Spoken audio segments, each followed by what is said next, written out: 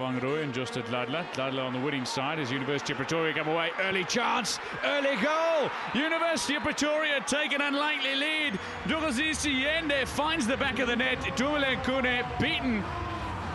And just over 20 minutes into this game, would you believe Tuks have a lead?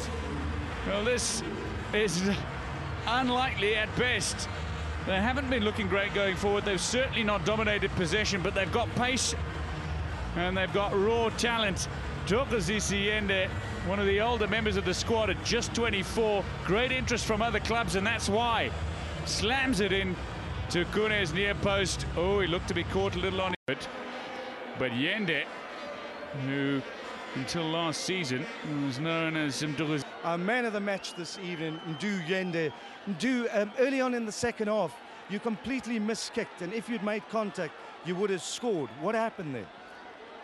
I don't know what happened there. I think I was unlucky, and the referee was too harsh on us. So I don't know what to say. I don't know what happened there.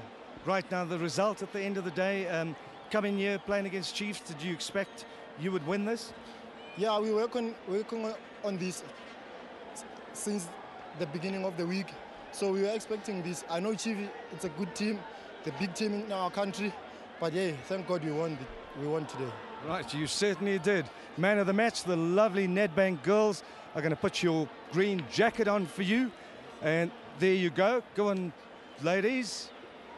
Right, it fits as well, doesn't it?